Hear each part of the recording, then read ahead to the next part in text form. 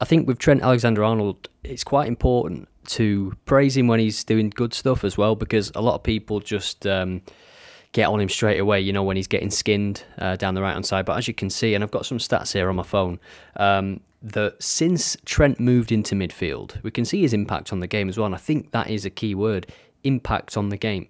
One of the stats, anyway, that has jumped out, so he's number one in these stats, and then I'll go into them, since he moved into midfield, so since the start of April. Most assists in the Premier League, most passes in the opponent's half, so just gives you an idea of where he is appearing now on the pitch. Penalty area entries, I'm not sure if that's with the ball or that's actually him driving into the penalty area.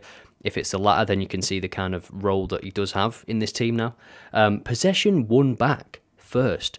That's the one that surprised me the most, and it's sort of what Liverpool have been crying out for in this season. That's why I think this is just a stroke of genius from Klopp. Maybe, who cares if it came because of him getting skinned, right? It doesn't matter. Sometimes players make moves in their careers for all sorts of reasons. Sometimes it is because of that, but it can be a blessing in disguise.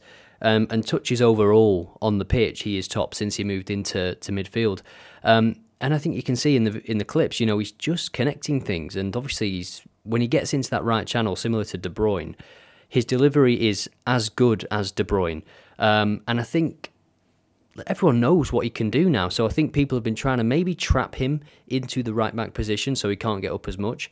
Or just try and hit that weakness, which is his defending. He can get better at it, and he's had some good moments. But I think it is his positioning, really. Or whether it's because he's, you know, spending so much time and energy getting up to the attacking end of the pitch that he somehow struggles to get back, or maybe he's, you know, it's his fitness. You don't know, but there's no debate over his impact when he is in that midfield. Liverpool are in great form at the minute. They've won the last 5 Premier League games now, so for me, there's not much debate over his midfield impact. And you can see how now suddenly they might not need to buy 3 new midfielders, Liverpool, because they might actually have to go and get a right back. Or they've got, what's he called, Ramsey, waiting in the wings, you know, just playing for the reserves at the minute, but he's someone they brought from Aberdeen, was it? Very, very high potential. So maybe he'll get a look in next season. It's been a good move from Klopp. I think it's, yeah, and it's given him the confidence, I think, to actually defend a little bit better. If you look at some of the clips, he is defending a little bit better. And Liverpool, since he started playing in midfield, you've got the Arsenal game, which was 2-2. That was the first game, 9th of April. Leeds away 6-1. Liverpool at home to Forest 3-2. They went away to West Ham and won.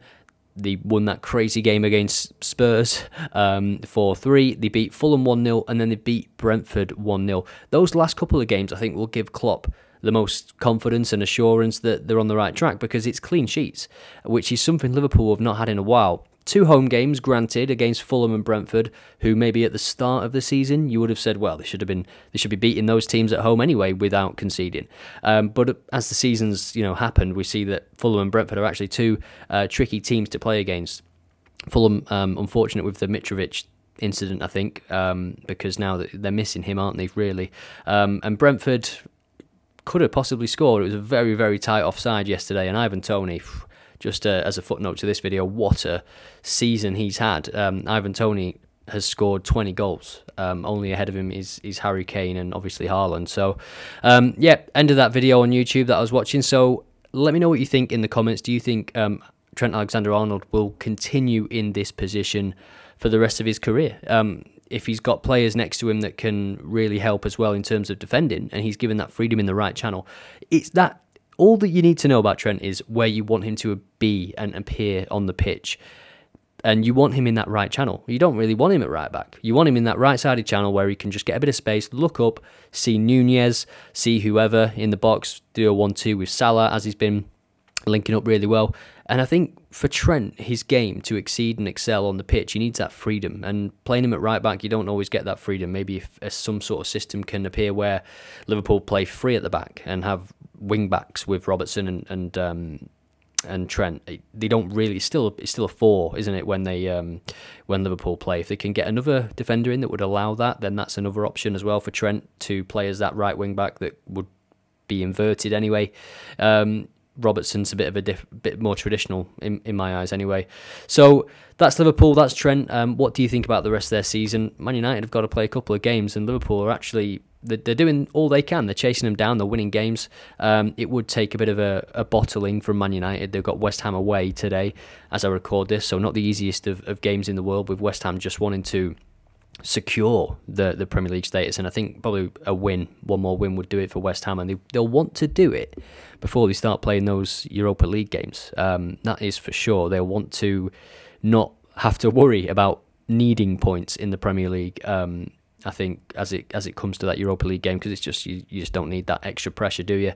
Let me know what you think then about Liverpool and Trent Alexander-Arnold. What is his best position? And if you can be bothered to type, who should Liverpool sign this summer? Who would you sign if you were Jurgen Klopp?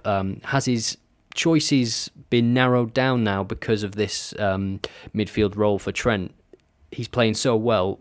Does he cross off some of the midfielders that are on his shortlist now because he knows Trent can play there?